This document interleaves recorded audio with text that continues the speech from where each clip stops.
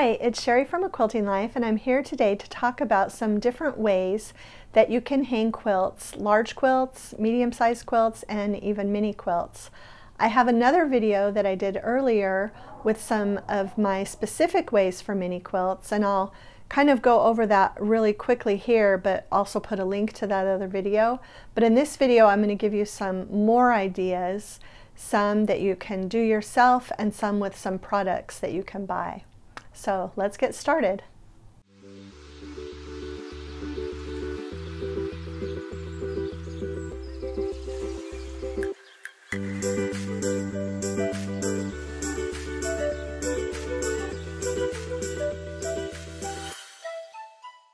Okay, so first I'm going to show you something that I have an entire video on, so you can look up. We'll put a link to that video. But when I have smaller mini quilts, I often just make little sleeves for the corners, and sometimes I'll add another little tab right here. And what I do with these, and you can watch that other video, is I insert the dowel through the tab into there, and then I cut the dowel off at this point, so then that the quilt can just hang on some nails that you hang into the wall. So I do use this method quite a bit, and it's a good method. You just need to, go to your local hardware store, get the dowels, put on these little pockets. I sew them into the binding. You can watch that video, but I wanted to show you a couple other ways. And this is a disclaimer. These were sent to me for free. These are called Classy Clamps. This is the large size.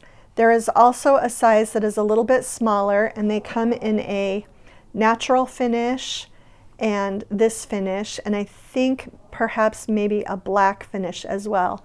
But these are really nifty little items, and I'm going to show you, I'm going to demonstrate with a quilt. So if I were going to hang, this is kind of a medium-sized wall hanging. If I were going to hang this quilt and use the Classy Clamps, what I would do is you unscrew, and so you can see it turns, and it will grip your quilt. And then you just do it so it's tight. And then I'm going to put this one on the other side.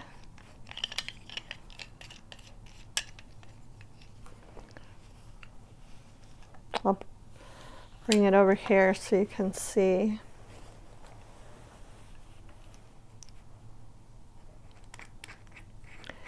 Now for some larger quilts, you might want a third. This one is not heavy. It's not very big at all, so it will, two will do the trick. Then what I do is I flip it over, and you can tell that there's holes that are pre-drilled in these, and they also come with screws so that you can put the screws just partially into your wall.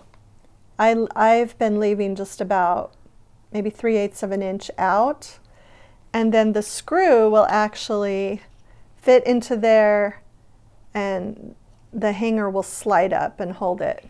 And these are so simple to use because what you do is you actually, after you've put the clamps on your quilt, you can then take a yardstick or a measuring tape and measure the exact distance that these are apart.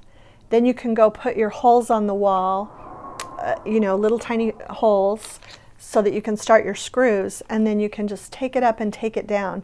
And the great thing about this is, if you know that you might be changing out some quilts in one certain area, you can kind of vary the placement of these so that it might work for a few different quilts. So these are just a really terrific product. I've got 2 quilts hanging up in my sewing room with the smaller size clamps, and we'll pop a picture of those up on the video. I took a couple pictures of those this morning. But this has just been a really great product. I've been really happy with it, and we'll put a link to where you can buy these as well. I also wanted to show you a method that I've used for some larger quilts.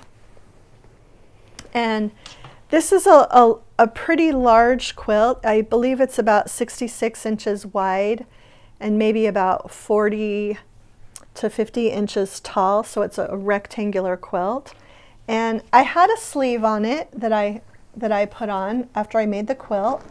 And it was hard to find a dowel 65 inches long, and also you know, to keep from bumping it off the wall when we walked by. So we came up with a little plan, and I actually saw this on another blog years and years ago. So I don't remember where I got this idea.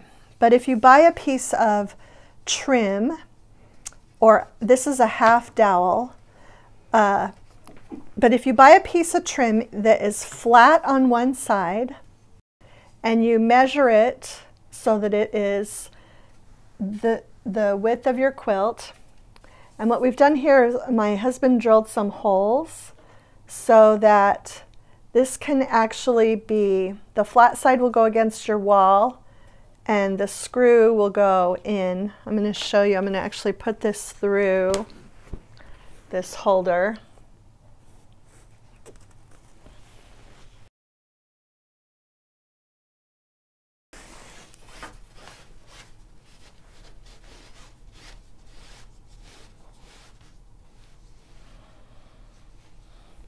Okay, so I've inserted it in there, and you can see that I've cut the hole just right there so that the piece of trim extends beyond my sleeve, and we can then screw this in directly into the wall, and the flat side will lay flat against the wall. And so I've got a hole just like it on the other side. I'll kind of slide this down. And I've already got the screw in this one ready to go into the wall. So, and it gets completely covered. Yeah, so it will just barely, you know, extend beyond your sleeve, and the screw will go into the wall and hold your quilt. And this is a really secure way to hang a quilt if you know you're not going to be moving it very often. So this is one that I always have hanging up, and just getting ready to put it up, and I thought, oh, this is a great way. But it is kind of a pain since the screw, it's screwed right into the wall. If you're going to move it very often, I wouldn't suggest this, but this quilt is going to be put in a place where it doesn't get a lot of natural sunlight. I won't need to move it, and so this is a great way to hang that. And then I just wanted to show you one more method. These are, and I have a link to the Etsy shop. I actually bought these from the man who makes them at a quilt retreat that I teach at, and they're called Magic Hangers, and they have a really high power magnet inside.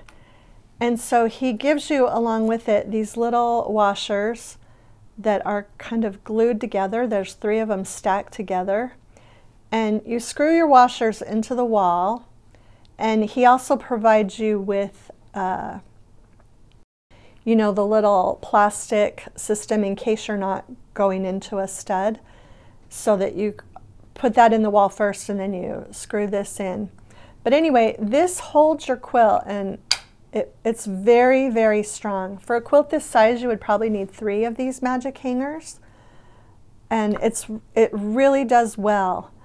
Like I said though, you kind of have to size it if you want to use more than one quilt with this, so that you put the width so that a few different quilts will fit. You can adjust wear on the quilt. I can actually show you with a smaller one.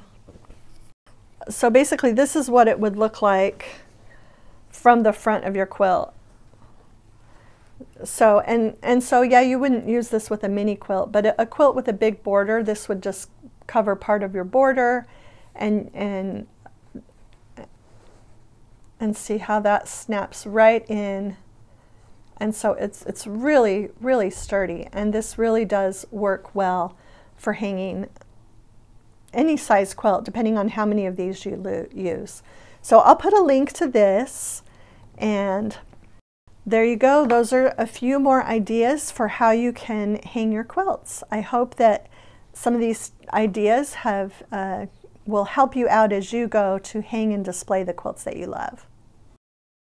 So I hope that you got some good ideas from today's video, some different ways that you can hang your quilts. I know that's one of the most frequently asked questions I get. Whenever I show a picture of my quilts on the wall, I always get emails and comments about how I've hung those quilts. And I really do feel strongly about not using thumbtacks or pins inside, you know, placed through the quilt into the wall. So I hope this will give you some ideas of some different ways that you can do it yourself and hang your quilts and take care of them in the process. If you like this video, please share it with a friend. Hit the like and the subscribe button, and thanks so much for stopping by.